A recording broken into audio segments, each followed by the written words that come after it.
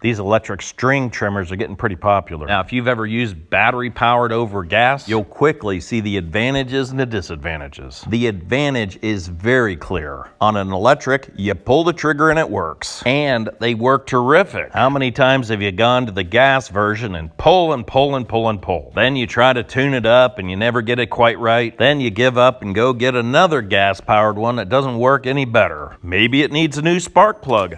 Nope. Gasoline engines are a lot of maintenance. These battery-powered versions work every time. Now let's talk about the disadvantage of the battery ones. If you have a lot of trimming to do, the battery's gonna die quick. Now, if you only need to do 15 minutes of trimming, these battery trimmers are the way to go. But if you got a lot of trimming, it's tough to beat the gas-powered ones. Or you need to switch out the batteries more often. At least when you switch the batteries, you know it's gonna work. Now, of course, these companies play the game. In a couple years, they change the battery, just like the cordless drill. Since you can't find the right battery, they kind of force you into buying a new trimmer. There's nothing wrong with the trimmer. There's nothing wrong with the drill. They just change the batteries. And they make the battery replacements so expensive that you might as well buy the new trimmer with the new battery. Now, there is one other option that a lot of people don't like to think about, and that is buying a trimmer with a cord. And we've all done that, where you have to unwind the cord and wind it all back up. Nobody wants to do that. Now, it is possible to take the old dead battery pack and replace the batteries inside of it.